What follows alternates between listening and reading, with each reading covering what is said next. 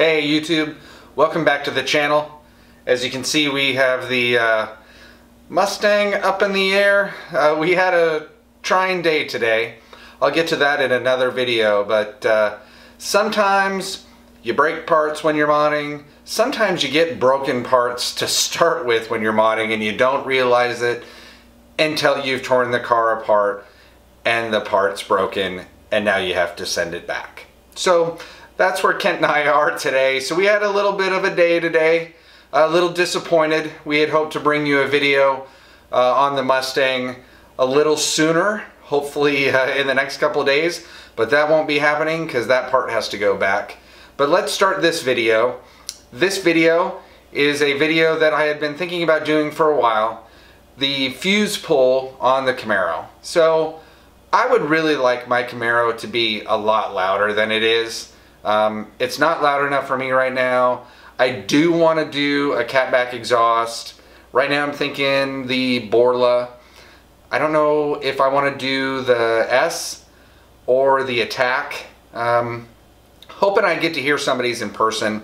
It's hard to know on YouTube, is that the sound that you want? But right now I'm kind of leaning that way, but the price is, it's just too expensive for me at the moment. So I was thinking, let's pull that fuse and see if that gives me a little extra volume, a little extra sound, make the car sound a little bit more aggressive until I've saved enough money to be able to get an aftermarket exhaust. Does pulling the fuse really make a difference in terms of the sound and the volume that you get? Is it going to make your Camaro louder? Does it give you a better exhaust note? You know, those kinds of things. So I figured I'd take that video. I used a decibel meter and we ran some tests on it and you'll get to see those. So we did cold starts, warm starts, 25-mile-an-hour cruising, 50-mile-an-hour cruising, wide open throttle, and then I went through all the modes to see if the modes changed volume-wise and noise-wise on the decibel meter. So you'll see all of those in the video to come. Hope you enjoy it, and we'll see you on the other side. So cold start, fuse in, sport mode. Let's see how loud it is.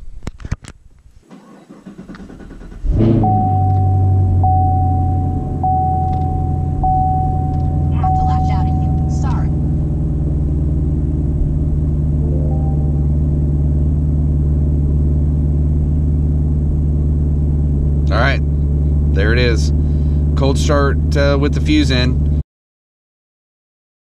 And we are going to do a cold start with the fuse pulled. So the fuse is not in. Let's start it up and see how it goes.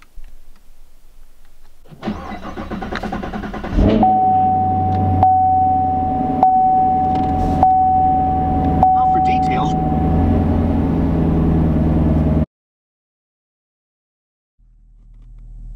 Okay, so we're just driving out of the driveway. Again, we're in sport mode, the fuse is in, and we're just gonna drive around out of the neighborhood and capture how loud it is.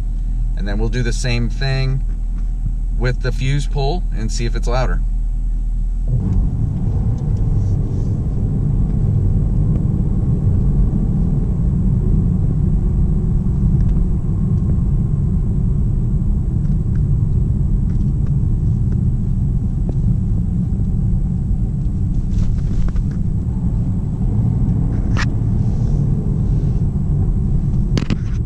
Alright, so that was through the neighborhood, you know, speeds in the low 20s. Let's take it and see what it looks like at cruise control, about 50 miles an hour.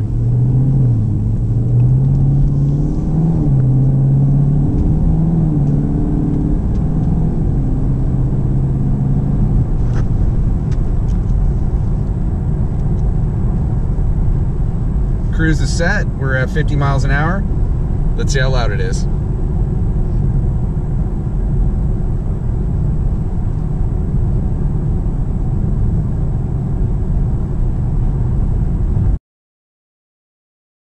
Alright, so we're going to just do a couple revs just to see, like, wide open throttle, what it sounds like.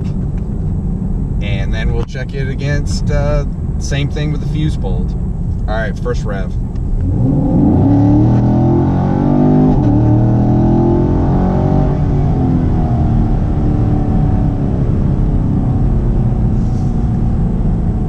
Now I'd expect it to be louder right now. Car went into performance shift mode, so it's holding the gear, which I can tell is louder. Yeah, it just shifted right then. All right, so second pull.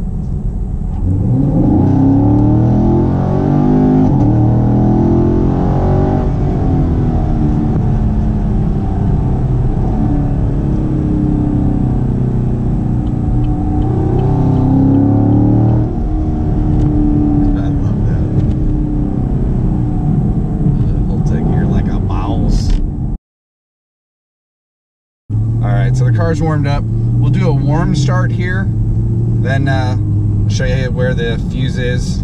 It's fuse number 51. We'll pull that and we'll see if it makes this car any louder. I am betting the answer is no.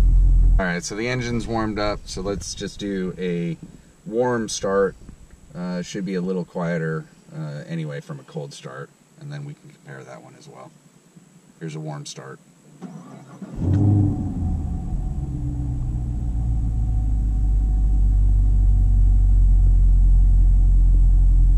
All right, that's the warm start.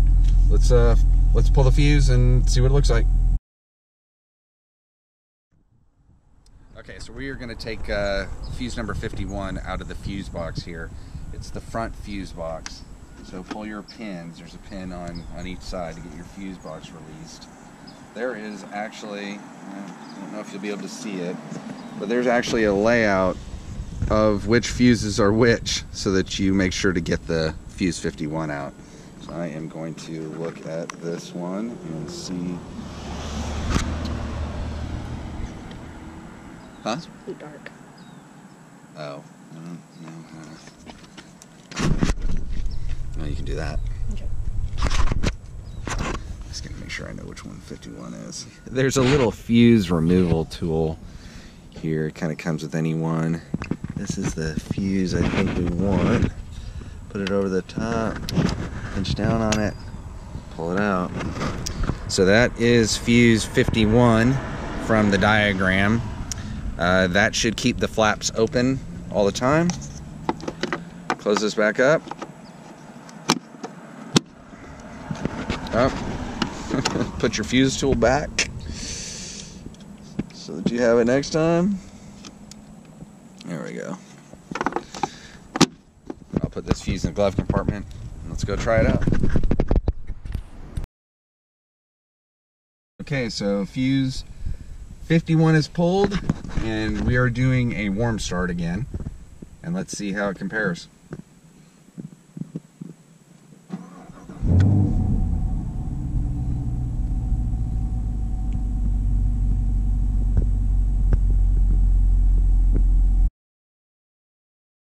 Let's do a little driving around the neighborhood, kind of the low 20 speed.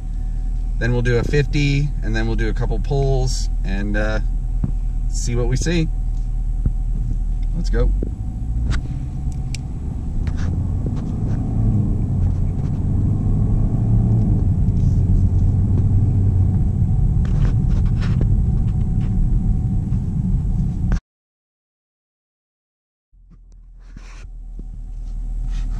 Alright, so we're going to go back to the fuse is pulled. We're still in sport mode, and we are going to get up to 50 miles an hour and then measure it with the fuse pulled at 50 miles an hour in cruise control. So almost there.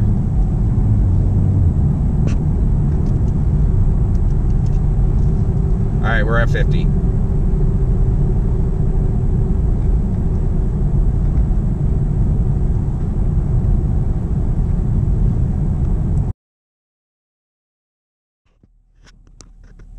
Okay, so we're idled right now with the fuse pull.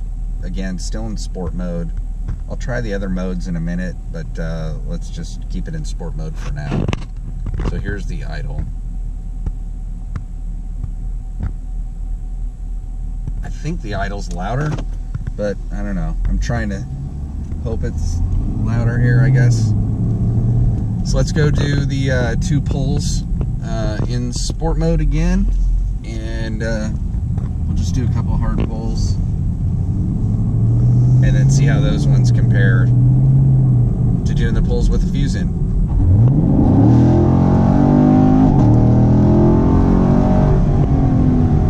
Pull number 1.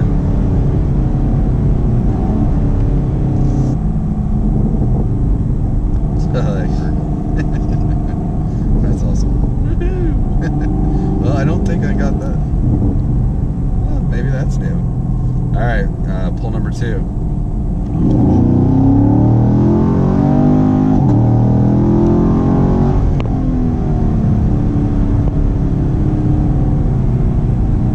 We'll have to see if that gurgle was there before. I don't really recall it, but maybe it was, and a little gas. It's my new toy, gurgle machine.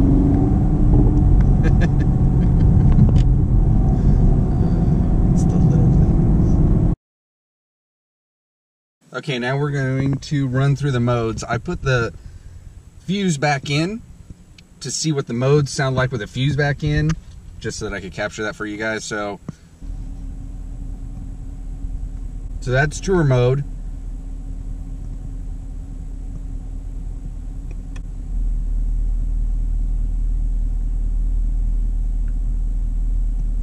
That's sport. If you can't hear, I didn't see the decibels go up a lot, but it is definitely a lower sounding noise.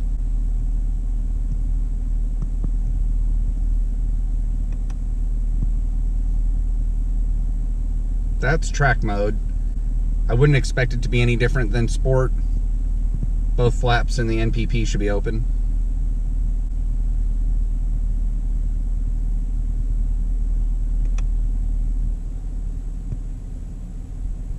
That's snow and ice mode. So the decibels actually are different. So let's put it back in tour.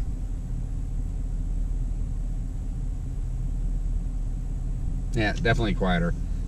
Alright, so definitely makes a difference. If you want to drive around in tour for sure, and ice mode, I don't know why you drive around in ice mode, but if you want to drive around in tour and have the loudness of sport, definitely pull that fuse.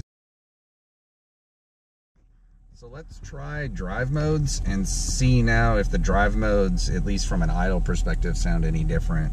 So I'm going to switch through and I'll say which ones I'm in as we go. So right now we're in sport.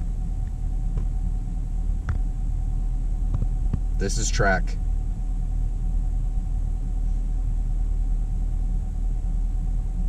This is snow ice.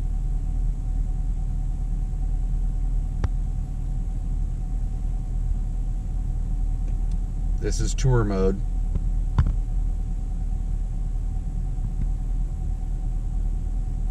Alright, well there definitely is no difference now in any of the modes. So the flaps are definitely open. I'm not sure if they're louder yet. I'll have to go to the video and check. The gurgling to me seems new. But this definitely, tour mode never was the same volume and sound as sport, and neither was the snow ice. So definitely did something. We'll see if it's any louder.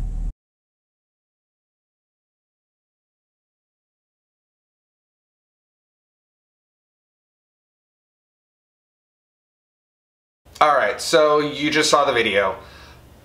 Does the fuse pull make a big difference? No, not really. But that's okay. It makes a couple differences that I think is probably worth it, and I'm definitely going to just keep the fuse out. So it's fuse 51. You'll see it in the video. You'll see on that little diagram that it gives you on the back of the fuse box where 51 is, and you can pull that one out. I think it's alright. So where does the fuse make a difference? The fuse makes a difference if you drive around a lot in tour mode. If you drive in tour mode and you would like it to be flaps open in tour mode so that you get the comfort, again, I guess this is really talking to the magnetic ride control owners, but if you want to get that comfort with the NPP and have both those flaps open and drive around in tour mode, then pull that fuse, because then you're actually getting that volume that you want and that noise that you want of sport mode, yet you're getting the drive of tour mode. So that would definitely be one. I drive around in sport mode anyway, so that isn't a big one for me. If you notice in the wide open throttle part of the video though, as you are mashing the gas and then letting off, there's a whole bunch of goodness in the crackling and popping that it does as you lift off the accelerator from, you know, wide open throttle. When the fuse is in, that crack and pop noise isn't there. And I love that noise. I just think that's such a cool muscle car noise, right?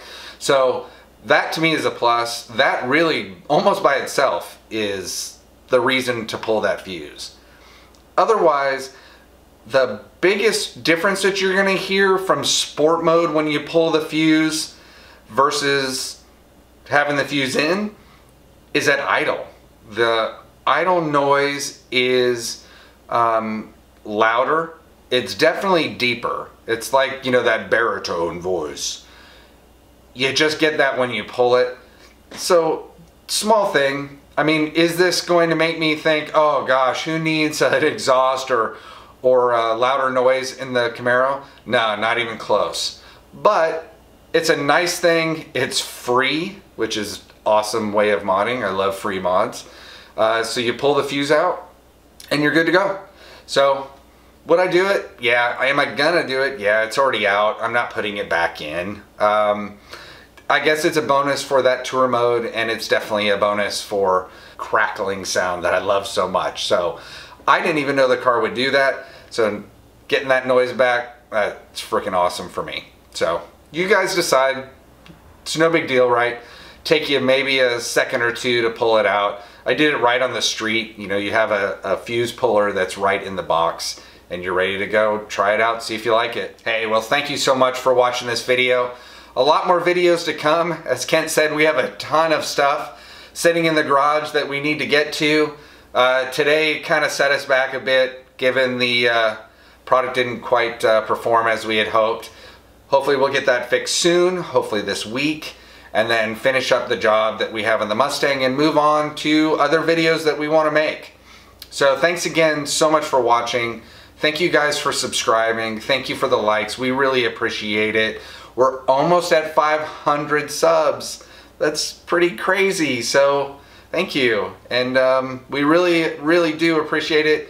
We love watching the subs go up, and love seeing new people ask questions and getting into cars and just exploring their car with us and seeing what we're doing with ours.